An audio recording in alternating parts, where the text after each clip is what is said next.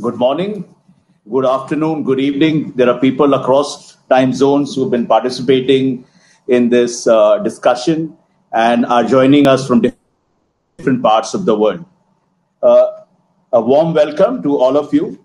It's an honor and pleasure for me to moderate this discussion of session of Horasis India Meeting 2000 on politics and the pandemic. Thanks to organizers for putting together this idea festival of sorts. Before I make my opening remarks, let me introduce a very outstanding panel of academics and thought leaders we have, a veritable intellectual powerhouse representing some of the best universities in the world. Professor Sumantra Bose, Professor of International and Comparative Politics, London School of Economics and Political Science, United Kingdom. You can wave when your name is being so that people can identify. Dr. Heewon, Aston University. Professor Anjoo Sharan Upadhyay, Professor Banaras Hindu University. Prerna Singh, Professor of Political Science and International Studies, Brown University. Maya Tudor, Professor Blavatnik School of Government, Oxford University. So, as you can see that we have a truly outstanding panel. Let me make some opening remarks and unpack the theme of today's discussion. Ladies and gentlemen, pandemic and politics are not normally associated in public perception, as playing politics in a time of crisis is considered devious and morally suspect. But if one goes back to the etymology or origin of the pandemic, it is directly related to politics in democracy, the root word being demos, which it shares with democracy, and polis, which is city-state. Pandemic in ancient Greek means of or belonging to all the people. So people are at the heart of this debate. This etymology, in a sense, illuminates the subject we are discussing today. Ladies and gentlemen, it's been more than 100 days of living with the coronavirus pandemic, and this has radically transformed the world we live in, and along with it, the political landscape in which debates and decisions concerning people's welfare take place. It's literally a testing time for humanity, the governments, the ruling class across the world, and for the opposition as well. The political discourse and landscape had changed dramatically. If one rewinds to just a couple of months ago, 2-3 months ago, February and early March, when the first coronavirus infections were reported in India, it was a different world, a relatively innocent world in hindsight. One can call it before Corona, BC. In those months, media headlines and politics revolved around issues like Citizenship Amendment Act, National Population Register, and issues relating to politics and secularism versus communalism debate. After the pandemic struck, a new vocabulary and semantics has emerged, revolving around lockdown, masks, PPEs, vaccines, migrant workers, tabligh-e-jamaat, and economic recession. Public health and governance issues have moved to the top of political agenda and political discourse. In a sense, the present moment is about mask and unmasking. Mask standing for public health and unmasking standing for exposure and disclosure based on the assumption that maybe possibly scandals and stories of gross corruption and mismanagement lie buried beneath the veneer of public caring and welfare. The government of the day may like to invoke the argument of national unity and talk about let's move beyond politics in the name of larger national interest. But given the sheer magnitude of the crisis, it is extremely crucial for the opposition to play its moral as well as political role to relentlessly interrogate the government by highlighting issues of concern as well as offering constructive suggestions for mitigating the crisis. Opposition has to reinvent itself by pursuing creative and constructive politics. Millions of migrants trudging home at the beginning of the pandemic. Millions of migrants trudging home at the beginning of the pandemic crisis is the most defining image, trope of the post-pandemic India. This is clearly not the time for politics as usual, but a new kind of creative and compassionate politics. Can the opposition of India rise to the occasion and show us the way out of all this gloom and doom? This is the big, overwhelming question we are going to be addressing in this debate. With these remarks, may I now invite the first speaker of the day in our session, Professor Maya Tudor. She's going to talk about, Maya, you may like to focus on what you consider is the rightful role of the opposition in this moment of national crisis, as it were. And also, please address yourself to the question about, when we are talking, it cannot be politics as usual. Probably we need to imagine a new kind of politics, probably a more compassionate, more creative politics. What's your take on that? Great. Good morning. Well, it's still morning here in England. So thank you, Manish. And I will just talk in general for a few moments about the central role of political opposition in holding governments accountable for pursuing the common good, which they do in any democracy. I think this is worthwhile spending just a moment thinking through. Though elections promote government accountability, a democratic government is held accountable on a day-to-day basis by political opposition, whose fundamental role it is to effectively scrutinize the actions of government. And it's helpful to lay bare the reasoning for this, independently of COVID or even of India. In any context, political opposition ensures that the elected government is in fact pursuing the common good. So famously in the United States, American Secretary of Defense Ernie Wilson said in 1952, "What's good for General Motors is what's good for America," equating the interest of a single company with the interest of the country. Of course, in India in the 1970s, a similar claim was made. Indira is India and India is Indira. But it's actually the crucial role of government to hold a government of political opposition to highlight whether what the government projects as being in the common interests of the people is in fact in the common interest of the people. So, Madison wrote famously in the Federalist Papers, the problem is first in getting government to govern, and in the next place, obliging the government to control itself. And it's in that second part, making sure that government is really pursuing the interests of the people, that an opposition is so crucial in a democracy. So in thinking about what the role of the opposition has served since the COVID outbreak, I think it's also helpful to start off in the Indian context in thinking about what the Modi government did before COVID broke out and to what degree anything has changed. So prior to the COVID outbreak, the Modi government had, of course, created the perception that any dissent, any political dissent at all, was anti-national. And this is particularly dangerous because in nearly every single case of democratic breakdown that's been led through political processes rather than a military coup, that logic, that dissent is problematic, that it's anti-national, and that idea being broadly accepted by the public has paved the road to a breakdown of democracy. So all incumbent governments have huge incentives to align their ideas of the common good with their own interests, that is, in maintaining power and winning elections. But again, that's why the role of the opposition is crucial. So before the pandemic arrived, of course, Modi and the BJP won in the 2014 election on this double strategy of Hindu nationalism combined with effective developmental management.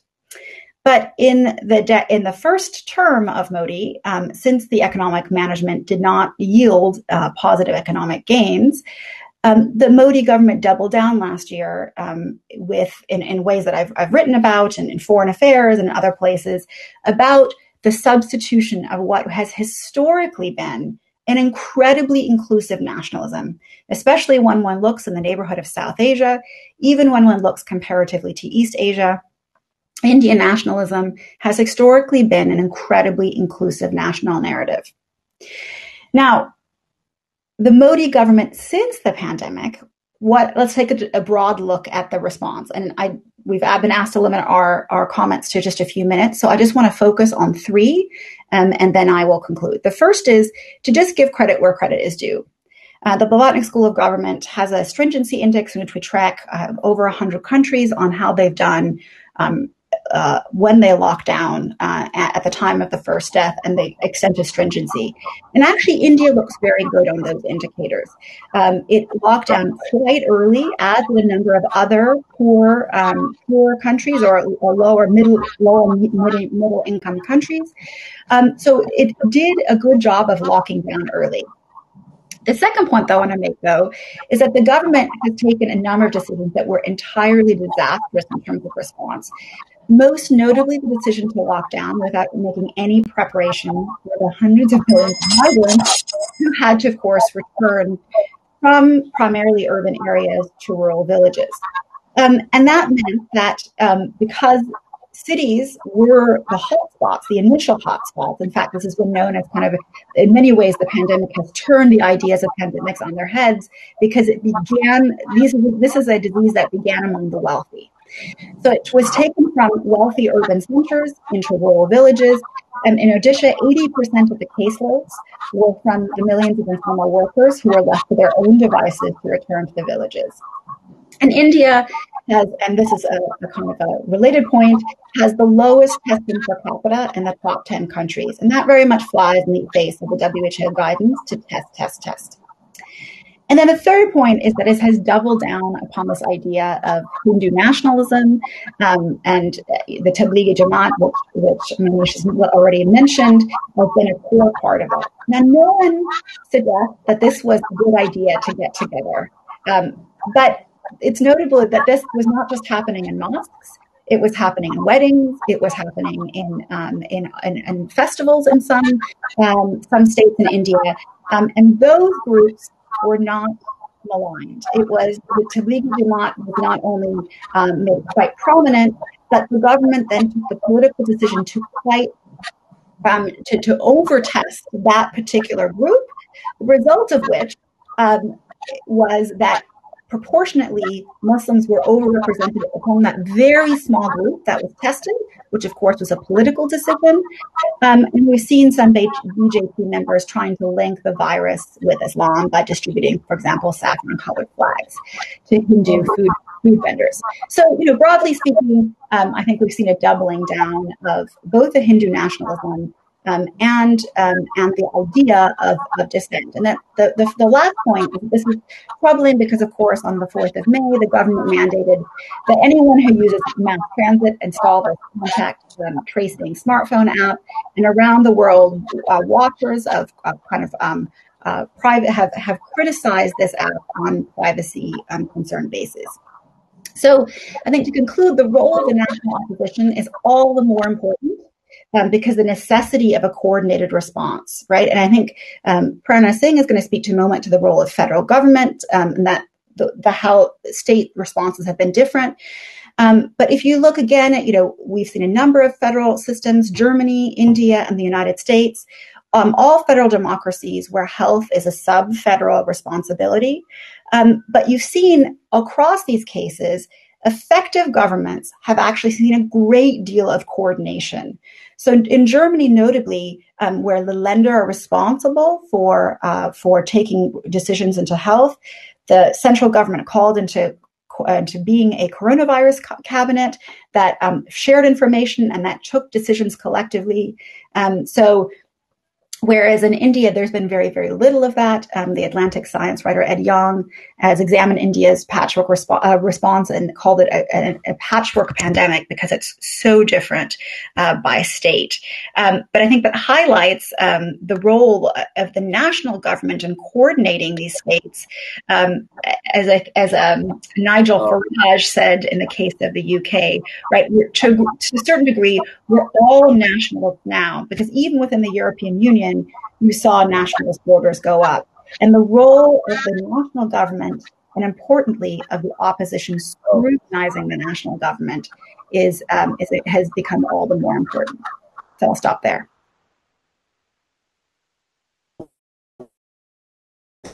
Okay, Maya, thanks for your comments. Yeah, okay. I would like to urge the speakers in the panel to be really, really brief because otherwise we'll have no time for questions.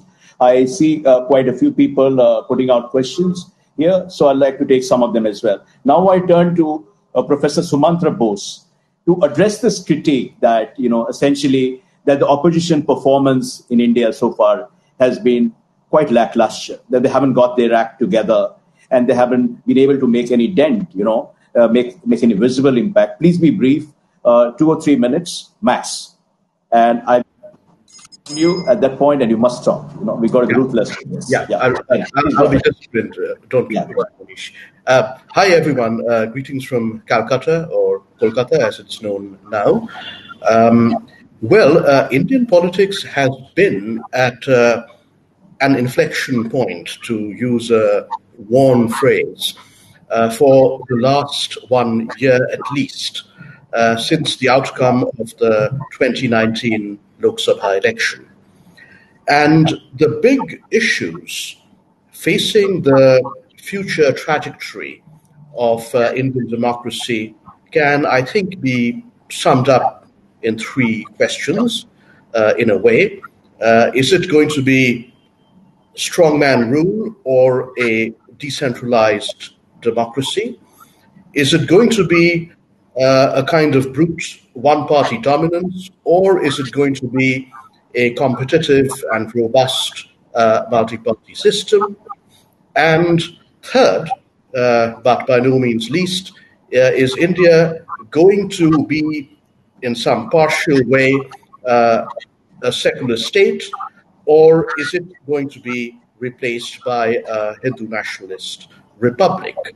So this has been going on for the last 1 year.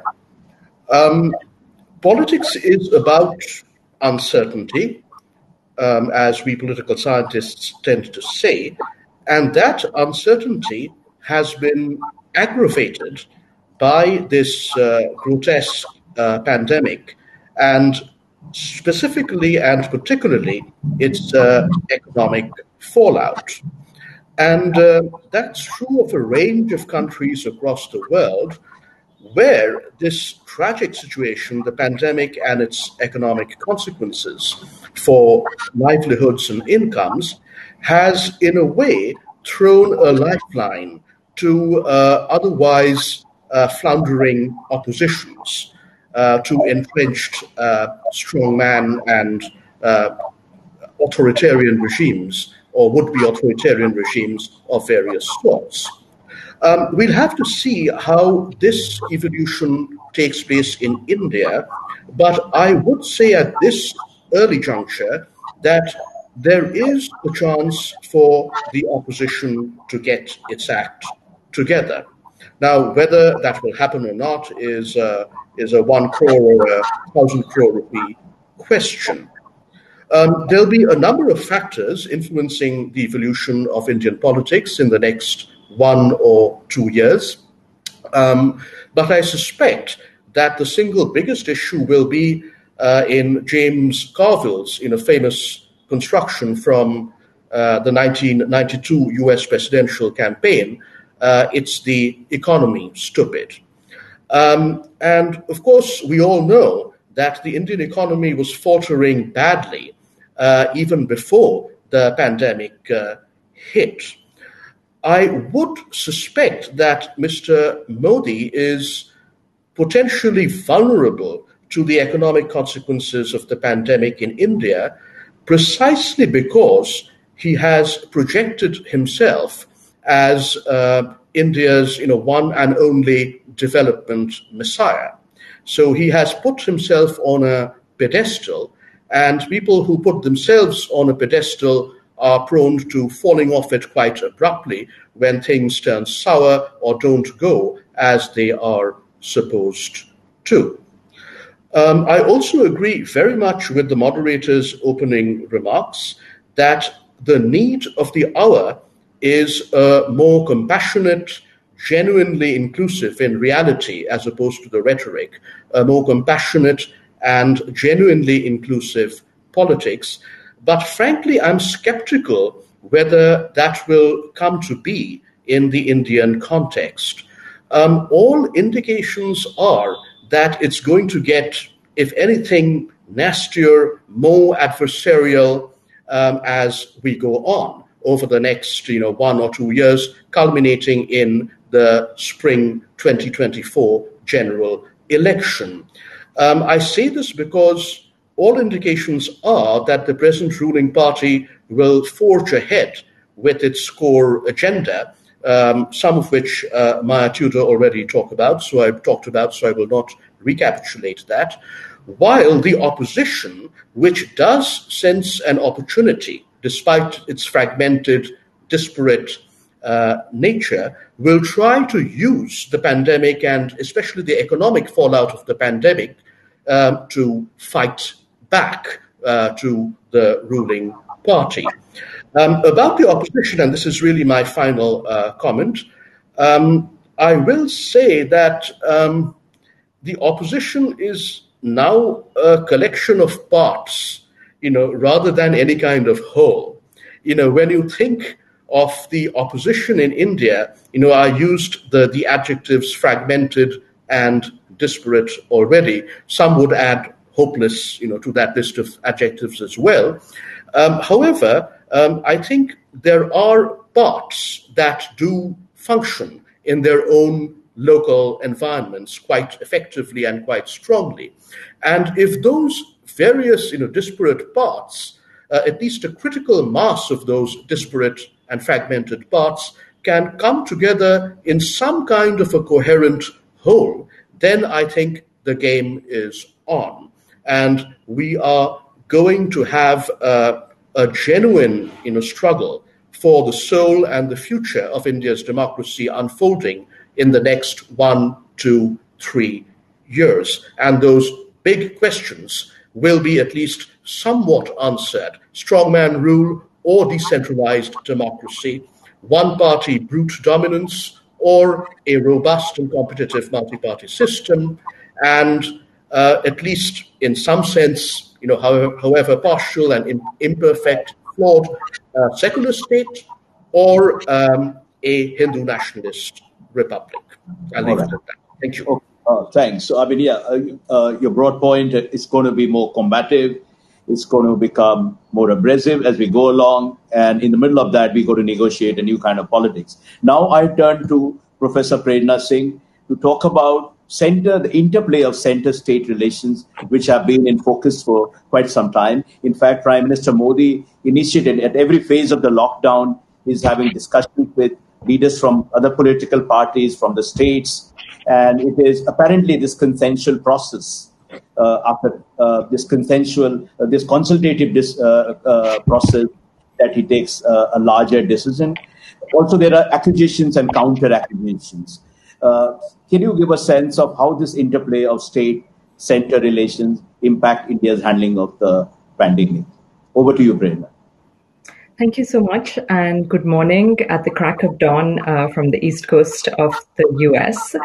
And I just wanted to follow up on some of the comments that have already been made and really talk about the fact that India is a federal democracy. And in the Constitution of India, health is a state subject, which means that the primary jurisdiction over health lies with the state level governments. And here, responding to the topic at hand and to some of the comments that have already been made, at the national level, we have seen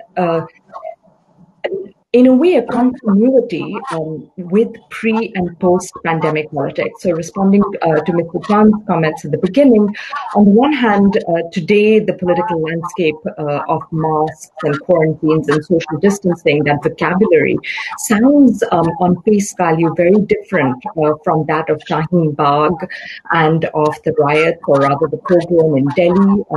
If we talk about the Citizenship Amendment Act, the National Registry of Citizens, but the one thread that continues across these pre and continuing pandemic politics is this core agenda of an exclusive Hindu nationalism. And what I want to point to is how a particular state in India, talking about the role of federal politics, has in a way bucked this trend. And so while at the national level there has been, as has already been referred to, a communalization of the pandemic associated with the irresponsible but not unique event of a religious organization continuing with a large mass gathering. But on the other hand, it's important to note that the single largest number of Tabligis came from the state of Kerala. Kerala is India's most religiously diverse state, and it is also the state that has made international headlines, along with countries like Vietnam and New Zealand, for having one of the most effective responses to the COVID-19 pandemic. And what I want to just argue here is the importance of how a pushback against this exclusively defined Hindu nationalism is perhaps the best immunity against COVID-19.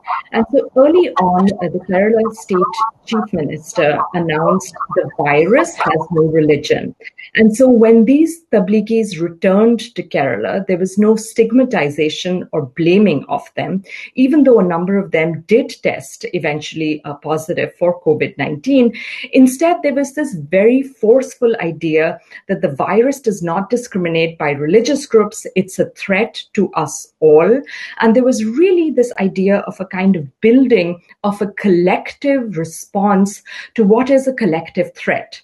And I think this is a really important point about the essentialness of a solidaristic politics, rather than this kind of fragmented, exclusively defined, religiously polarizing discourse and politics that has come to characterize the Modi government, especially in its kind of second taking control of power after the elections last year. And so the main point that I want to kind of mention is that you mentioned at the beginning, Mr. Chand, that, the politics has this kind of odor of being corrupt and slightly negative. And so we shouldn't be thinking of playing politics in the context of a kind of existential threat, such as that posed by COVID-19. But what I want to point to is that a solidaristic politics that's driven by an inclusive idea of who belongs can also actually be an extremely powerful tool. And so an inclusive politics can be an immunity against this virus and is an important aspect of a lot of the more successful state-level responses as epitomized by the state of Kerala. I mean, thanks for highlighting, underlining once again the imperative for an inclusive response, And, this whole secular communal divide debate is very unfortunate. We'll come to these issues if we have time. Now I turn to Dr. Kim. Dr. Kim, one of the things they say, again, I come back to this, that idea that only, we have a saying in India that only cricket and war can unite India. Now, with all that India-China tensions, that is proving to be true. And now coronavirus has proved to be a unifier. But some critiques, and I see some questions from the audience, that pandemic has also polarized India because of the kind of politics being practiced by opposition politicians. And when I say opposition, it's important to also underline here that BJP, while it is a ruling party at the center, it is also opposition party in states like West Bengal, which is turning out to be an arena of intensifying political rivalry. How do you look at these issues, and what's your take on this? Over to you. Thank I haven't a clue, but then since I'm not seeing anybody on the screen, have you asked me to speak, Mr. Chan? Yeah, go ahead. Okay. All of a sudden, nobody was visible and I couldn't hear a thing. I can't hear you. But I'm not me. I can't be. Mr. Chand has to open. Mr. Chand, Manish, you have to unmute yourself. Yeah, can you hear me now? Yes. Yes, we was can. that a question to me or Professor? Yes, it was a question for you. Oh, okay. I think perhaps one byproduct of the COVID-19 crisis is that opposition parties are finding it increasingly difficult to hold governments accountable. Opposition leaders have been critical of the government's responses to the pandemic or communalization of the public health issue, but not to the extent of providing constructive criticism or putting restriction on the arbitrariness of the ruling party or safeguarding liberty and rights of the people. Especially during the lockdown period, a vibrant opposition was missing, and I'd like to highlight two reasons for the opposition's failure in this regard. The first one is the ideological reason that the opposition is devoid of ideology that people can relate to, or lack of strategy to counter the BJP at the national and the state level. Since May 2014 general election, the BJP's authoritarian nationalism and Hindutva, which has been accompanied by welfare policies, has been the mainstream state ideology, and all other conceptions of nationalism are relegated to the margin. The failure of the opposition, especially the Congress, to offer a meaningful alternative to BJP has posed limited challenge to the ruling party. Because Congress ideology has been compromised in the past during the Congress-led UPA government in the last 10 years, it has been easy for the BJP to outmaneuver it. And whenever incidents targeting socio-economically disadvantaged Muslims took place after Modi came to power in 2014, for instance, in the cases of the violation of the anti-conversion laws, Garwapsi practice, and the cow protection movement, which led to the mob lynching of a Muslim men in UP, and the love jihad rhetoric, etc., the opposition parties responded with a varying degree of commitment, but in the last 6 years, they failed to check the excesses of the BJP.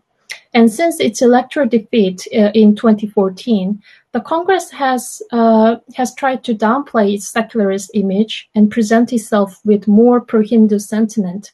And also, Aam Aadmi Party were forced to acquiesce in varying extent to BJP's brand of nationalism in order to win popular support. So a crisis can both strengthen authoritarian populism, and it has the potential for its downfall. And the second reason for the opposition's failure can be found in the structure, political structure. The centralization of power has been visible over the past few years, and the pandemic has clearly accentuated them. The Prime Minister's decision to impose a national lockdown on 24th of March came at a few hours' notice, and there's no evidence to prove that he had consultation with other political leaders. It was only after the big national lockdown announcement that Modi consulted with chief ministers. And the manner in which the lockdown was executed and the unilateral decision-making by the Prime Minister raises a very serious question to the procedures and processes in the largest federal democracy. And the parliament has been adjourned and bypassed by the Prime Minister during the lockdown. And it is worth noting that Parliament and its committees have not met for over 2 months. And Prime Minister has spoken to the public via national addresses, which not only means the absence of scrutiny of the government actions, but also the absence of a cross-party forum to discuss and coordinate between parties and states. This top-down and one-way communication by the Prime Minister during the troubling time represents a systematic delegitimization of different viewpoints. And this was perhaps one reason that opposition leaders were limited in their performance. But I'd like to emphasize that both government and the opposition could have created an enabling environment for discussion. If you look at the experience of other democratic countries during the lockdown, political leaders have been questioning the government action and policies via video conferences, and they have adopted a hybrid model of in-person and video attendance. So by introducing these measures, I think the government could have responded to the pandemic and could have communicated with the political opposition leaders as well as the public in a more disciplined and effective way. All very valid points. We are really, really constrained by time here. Let me turn to Professor Anjoo Sharan. And Anjoo, tell me, what is your take on this perception that pandemic has polarized India? And one of somebody from the audience says people are more divided by this virus. Why the pandemic makes it look like nobody's in control in India? Is that happening according to you? What is opposition doing about it? Very brief, 2-3 minutes. I will take 2-3 questions quickly later. Yeah. Thank you for calling me in. Greetings from Varanasi, the constituency of the Prime Minister. So I'm expected to kind of be softer and milder on the PM, which unfortunately I may or I may not. Well, in terms of, the pandemic dividing the country, I wouldn't like to agree with that. There are studies to prove that the social divisions, they get enhanced or enlarged during crisis. And that's how I perceive this whole thing to happen initially. There were already disengagements with the minority communities, starting with the CAA, and that got enhanced with the Tablighi episode. But sure enough, the concern or the widest spread animosity or, spatting, which was prevalent in the early weeks of April, soon got milder towards the end of the April, especially with the evocation of the Prime Minister saying that, no, this is something that cannot be attributed to one particular religion.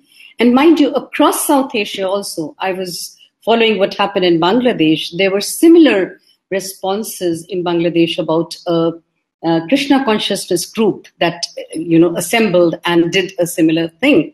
And there were, spats on that. But sure enough, that is something that doesn't define the entire unfolding of the pandemic to me. It was, yes, initial, but then it died down. Then it faded away, so to speak. I was about to flag the Kerala example, like, Maya mentioned about the pandemic being, the lockdown being declared at a very right time.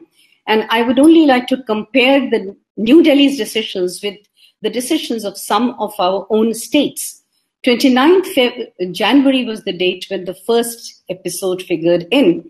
And by 3rd of February, Kerala was in control, so to speak, had already got a special, provision in place, had already got its, thing floating. So whereas the center waited for not only the entire February, but also almost entire March, which maybe could have, been done better. On the role of the opposition, for sure, I would agree with, Maya when she says that there has been of late in sense of insecurity, whether well-founded or not, but there has been a sense of insecurity amongst people who would, be critical or would like to, engage with the with the political unfoldings of the country or with the democratic processes, and that has, and they have been changed or they have been kind of, put to place, so to speak, in many cases. So that has actually, of late, diminished the opposition also. There are certain cases that have been put out as demonstration cases that actually makes the opposition very, very unsure and insecure about itself. So, yes, the opposition is in a disarray, but there are various kinds of this not being in control, so to speak. One, of course, is that the cadre strength amongst so many political parties that we have, and we have a plethora of them, thousands of them, is not a match or not a patch, so to speak, to the party in power's cadre system. But there are also other things that I would like to flag out here, considering that the time is very short, and that is the drawbacks that are likely to have a spillover and also the plus points. One such thing which one perceives is, or rather one is scared of, is the continuation of a surveillance state. Like Arogya Setu is great, and this is really needed in this time of pandemic to trace out people who are having infections and are likely to, kind of spread those infections. But, research has proved that once a system appropriates some powers, then it is very, reluctant to give it away. So my concern as a political scientist is about the that I have is about the lack of consciousness that we have in decentralization. Lack of faith that we have in decentralization.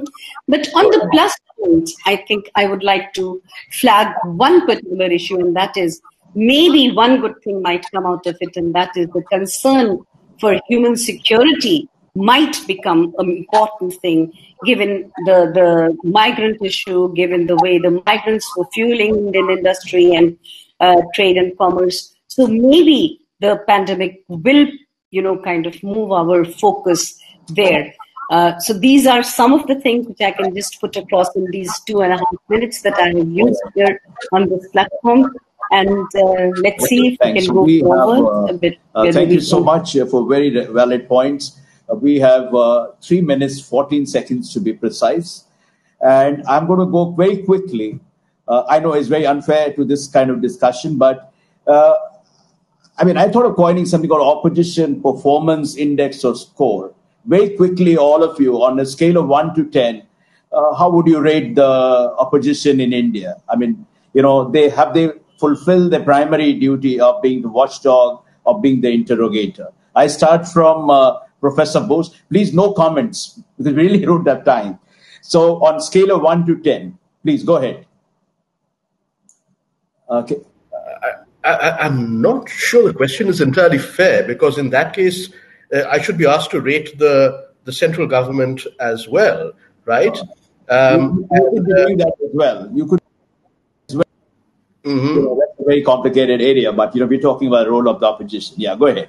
Mm-hmm. Well, the chief minister of my state, Mamata Banerjee, has been saying that given the critical situation we are in, this is not the time to pursue, partisan politics. But of course, Mr. Chad, you made a reference to West Bengal, and there we know, Mr. Amit Shah said in 2017 quite clearly that his job would not be complete until the BJP dominated India from panchayats to parliament, and every state in India had a BJP government. So, that's what they are trying to do. And there is this regional party which is in office in West Bengal that is trying to fight back. People will decide. But all I can say is that I do remember the 1980s, the growing authoritarianism of the center. And what kept that at bay to some extent was that there were a few opposition-ruled states which eventually threw up somewhat coherent national alternative to the Congress. So the worst possible outcome is an opposition-free India. So I would hope to be in a situation in a couple of years' time when I can give the opposition in India, if not 10 out of 10, at least 8 out of 10. All right, very quickly, just a score. No comments, please. Anyone want to go ahead with this? Or, Maya, what is your rating? Just a rating, please. We had no time. I'd give the opposition a 6 out of 10 and the incumbent government a 2 out of 10. And I would say the question is not fair primarily because the media isn't free enough to scrutinize the government. Right. Right. So and you want to go ahead, one of you, Prerna, Anjoo Sharan, sorry. I think I just want to agree with the point that, a rating of the opposition, because the opposition's job, as we have spoken about, is to hold the government accountable, is inseparable from the role of the government itself. And so insofar as the government has done, I think...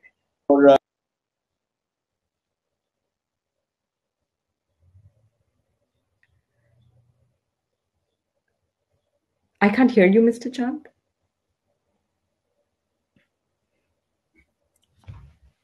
Mr. Chand, no one can hear you. Can you hear me now? Yes. Yes. Yeah, what I'm saying is that our time is up.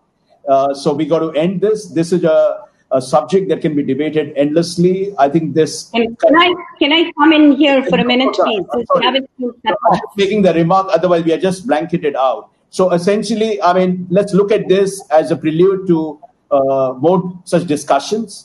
more lively discussions of this kind. It's more like an appetizer. The main course is yet to come. I just want to end this discussion with a poem a Nigerian poet has written about oneness.